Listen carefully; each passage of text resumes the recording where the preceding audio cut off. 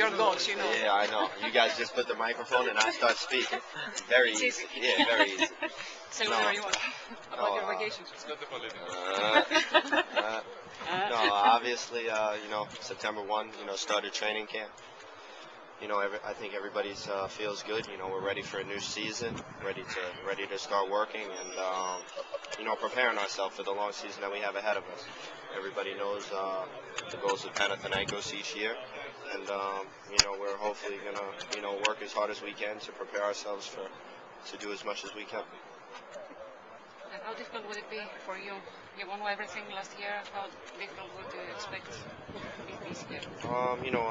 Many times people say after you win everything, now all of a sudden you have the target on your back and everybody wants to come after you. But I think we're pretty much going to prepare in the same way, maybe even a little bit harder, knowing that we're the ones with the targets on our backs now. But this is the mentality of Panathinaikos.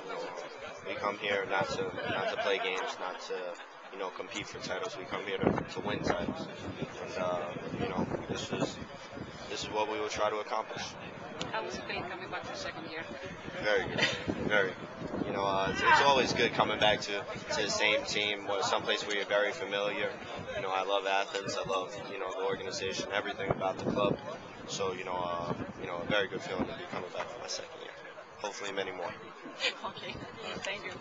Good luck.